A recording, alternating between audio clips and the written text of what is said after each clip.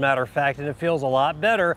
Again, temperatures kept in the shade, so when you're in the direct sunlight, it feels 10 to 12 degrees hotter than what that temperature reads. Let me show you what we've got from today. The morning low temperature was 69, the high temperature 93 degrees this afternoon. So one of our hotter days this year, missing the hottest day of the year by only 1 degree. Of course, nothing like the record of 103 set back in 1954. Outside right now, we are checking in at 90 degrees. We have an east to southeast wind at about 7 miles per hour, dew point of just 63. So although it's 90, it only feels like 91. It can certainly be a lot more humid than that this time of year.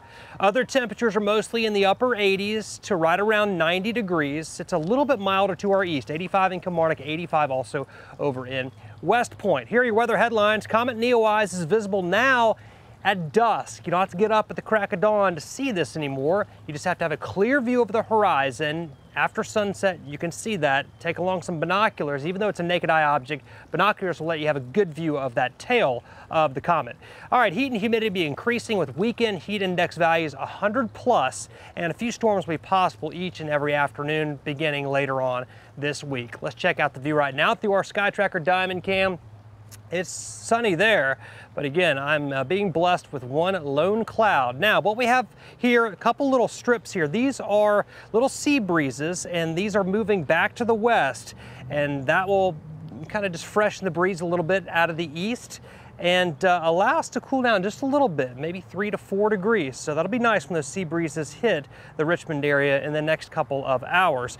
Not much happening across the eastern United States under high pressure. Things very, very quiet. Some severe weather in the northern plains, upper Midwest, and also in the plains of Colorado. Yes, there's a lot of flat land in Colorado. Eastern Colorado is like a desert.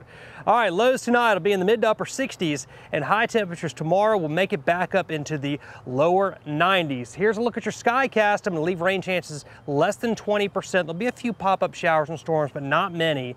An east-southeast wind at 5 to 10 miles per hour. High 92 tomorrow will be the 6th straight day with highs in the 90s. All right, rest of tonight, not much going on, mostly clear skies. And tomorrow, partly cloudy, 1 or 2 pop-up showers or thunderstorms, but chances in any one location pretty low.